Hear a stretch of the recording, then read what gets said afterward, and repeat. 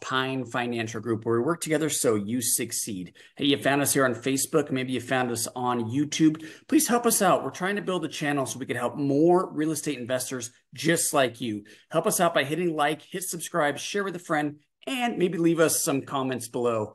Topic today is national debt. I know we're coming up on an election here very soon. And so I saw this graph today and I thought, man, that's kind of a scary looking graph.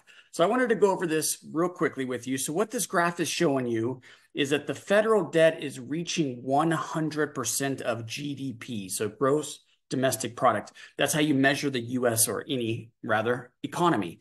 So if you're at 100% of GDP, that means your total debt is equal to the GDP, which is very scary. Now, does that necessarily mean something terrible is going to happen when we hit 100%? No, not necessarily, but you could see it's a pretty scary trend. We're actually expected to hit 100 in the next 2 years, probably sooner. The last time, according to this graph, and what I read, the last time we were at this level of national debt as it relates to GDP was back in 1946. Now, if you know anything about history, mid 40s, we're trying to pay for a world war. So that is a good explanation, pouring all of that money into the economy to defeat the enemy and win the world war, right? But now what is causing this? It's really not that easy to explain. Obviously a pretty big ramp up during COVID, but the spending was and continues to be out of control. Actually, it's so out of control that do you know that the interest on the debt, the US debt, has now surpassed the military spending? So it's actually pretty scary. So my question to you is, will this influence your decision on who to vote for? I don't want to make this political. I'm not going to make this political. It probably should not impact your decision on who to vote for. There's other things you could worry about. But as far as economic plan with both candidates, they both suck, rather, because they both are going to increase the national debt.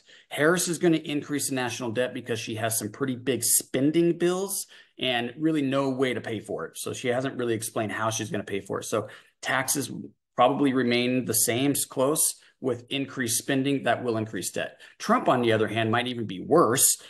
He's not going to necessarily throw a bunch of money at spending, but he's not going to reduce spending either. But he is trying to significantly reduce taxes. So lower revenue and keep your expenses the same. That's also a recipe for disaster. So I think in either case, we're going to see the national debt surpass GDP.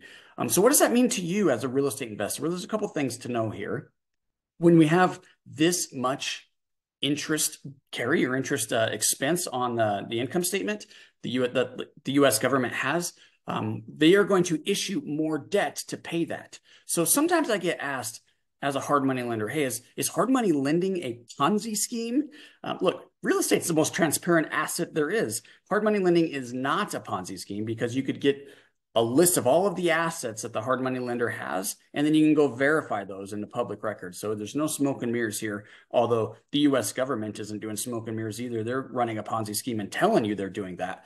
So the Ponzi scheme, if you're not familiar, is when you use interest or profits to pay investors. If you use rather new investments to pay interest and profits, what you should be using is income to pay interest and profits. So the government issues debt, new debt, to pay interest on its old debt. That would be, in the private world, considered a Ponzi scheme. So one, it's going to increase inflation because it's pumping money into the economy. Two, inflation increases interest rates, which three is going to increase the debt carry because the interest rates does impact government debt, which means it's probably going to have to issue more debt. So you can see this is this giant spiral. And then eventually it's going to all come collapsing in and you're going to see some big pullback in some government spendings. What do I think is on the chopping block? Two things.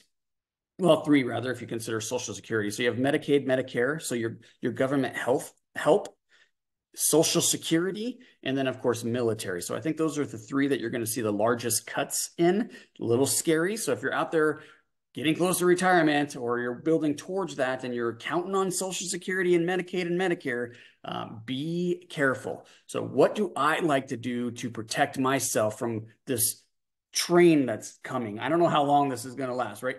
What do I do to protect myself from this? Well, that's why I love real estate and private lending. So if you're with me, if you enjoy real estate investing and private money lending and you want more information about that, or if there's anything I or anybody at Pine Financial Group can do to help you stay out of the way of that train, give us a call, shoot us an email, check out our website. You can get a hold of us at pinefinancialgroup.com. Let me know what you think. Is this scary for you? Leave me some comments below.